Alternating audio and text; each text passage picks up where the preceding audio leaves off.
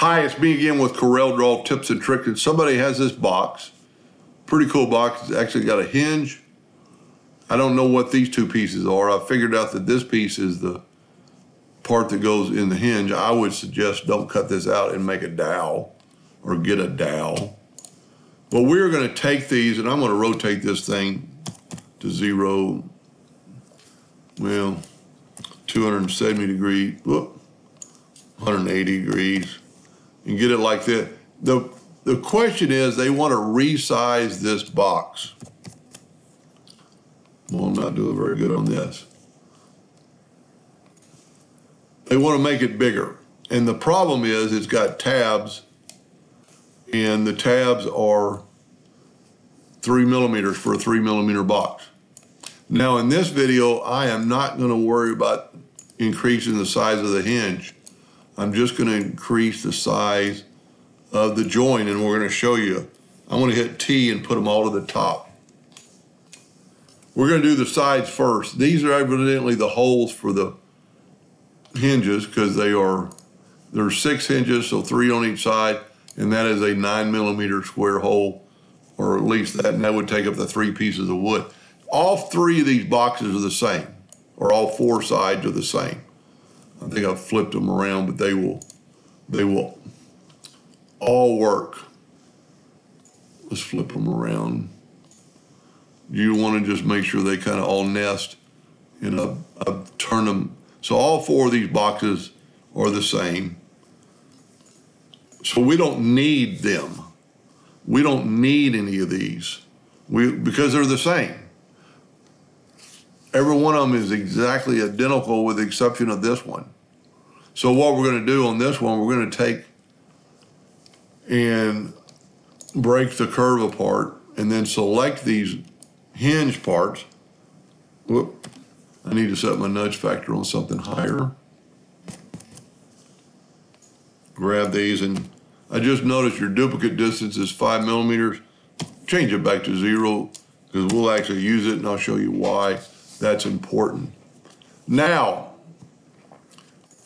this box is 100 millimeters wide. Let's say you want to make it 150 or 200 millimeters. Select the entire box. Make sure your ratio is locked and increase this by 150%. That made your box that much bigger. Now also I made my hinges. Let's go back. The hinge doesn't really matter. In this video, I'm not going to show how to make the hinges. But, well, let's do back up here and show this. It doesn't matter that your tabs are bigger this way. The importance in a box when you're changing the size is this right here, the 3 millimeter thickness of the wood. That's the only thing that matters. Everything else is relative. So we need to keep this at 3 millimeters. So let's go here and make this 150%. And now you'll see that our tabs are 150% longer. They're at 450, 4.5. How do we do that? Well, remember I said we only need one of these? Because we're going to change this. And I didn't mean to do that. Nope, I don't want to do that because I'm using the hinge part of the lid. All we need to do is take our shape tool, grab all the outer left nodes. Well, we need to change our nudge distance to 1.5, which would be 4.5 minus 1.5 is 3. Grab all the left nodes and go right arrow key. Grab these, left arrow key. All the bottom ones, up arrow key. All the top ones, making sure you don't get any of the others. So now, in that quick a time, we'll get the parallel dimension tool, and we have a 3 millimeter thick hinge or a tab for a box. That's done. Now, in this video, I said I wasn't going to change these. and I'm not. You would think you'd want to make it a little bit bigger hinges for a bigger box. Let's change our nudge factor. Well, let's just leave it. And as long as they're in the middle, they don't look like they are.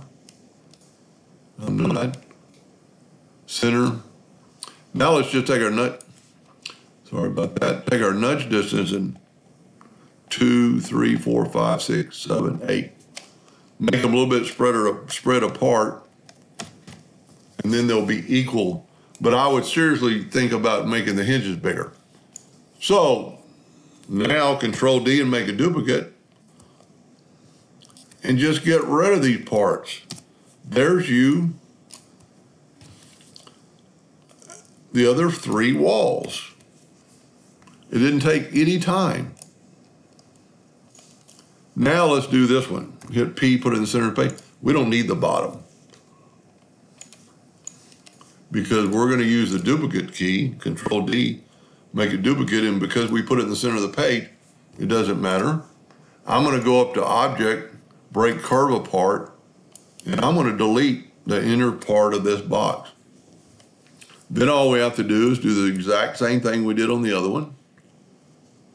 Our nudge factor should still be the same. Grab the up ones, down, grab the bottom ones, and you'll see them turn blue. I didn't catch any. Up, right,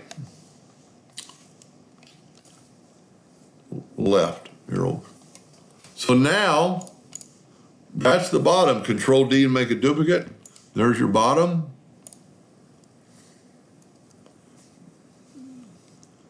Don't want to do that. We want to go break curve apart. Let's see if we can't just move this. Control G to group that together and hit P. There's your top. So you've got a bottom and a top and the 4 sides done. Now I would seriously, a couple of things I would seriously think about. I'm guessing this is the piece of wood they're going to put in the hinge. I'd go to a hobby shop and get a really thin dowel, a little bit bigger than a toothpick, recalibrate your holes. I don't know what this interior part is, and I would consider making my hinges bigger, and that would be just as easy as what we just did. Maybe it'll work because they're 3 ply of the 3 millimeter, making 9 millimeters of wood. I hope that helped a little bit. Thank you for watching.